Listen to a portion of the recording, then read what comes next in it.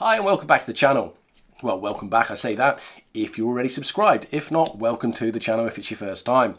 Now, if you are already a subscriber, you will know that basically what I try and do is I make some various speaker builds, and along with that, I'm trying to review the parts that I'm using. Now, this video is going to be no exception.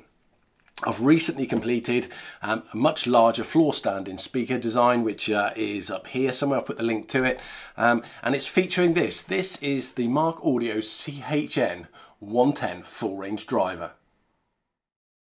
When comparing the CHN-50 that I've used in a number of builds, you will see the huge difference in size between this and the CHN-110. So if you're going to take the plunge and go forward with your next build, you'll certainly note that you'll be moving away from the bookshelf or desktop style size speaker, and you're going to be moving into the realms of a much bigger stand or tower speaker build.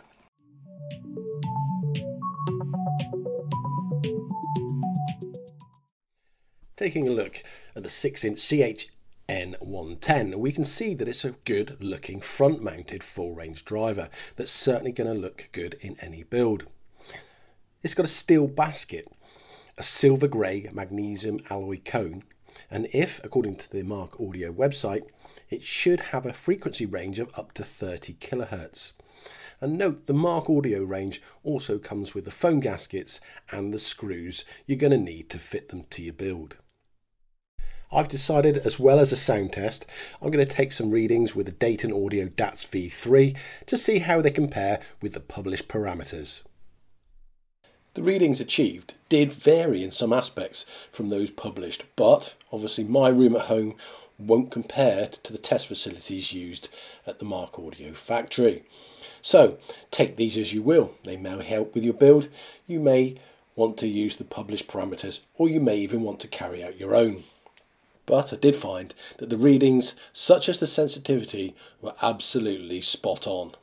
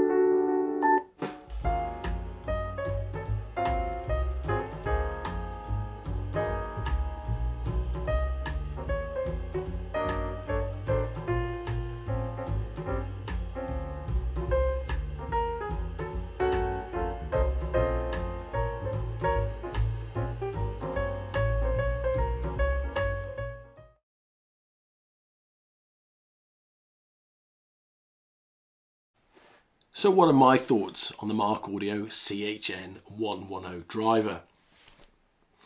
Well, personally, my last build was one of my favourites.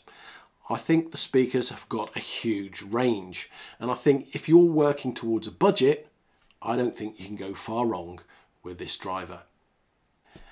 So in the description below, I have put a link to where you can buy these drivers. Now, the great thing with Markaudio, not just these drivers, but all the other Markaudios, is you can find pre-designed plans for speaker builds. So if you really want to get onto with a nice DIY build, take a look at that as well. Now, hopefully you have found this video a little useful. Now, if you have, a subscription would be great. And if that's what you want to do, don't forget to hit that notification bell as well, and you'll be kept up to date of all my other future builds and reviews.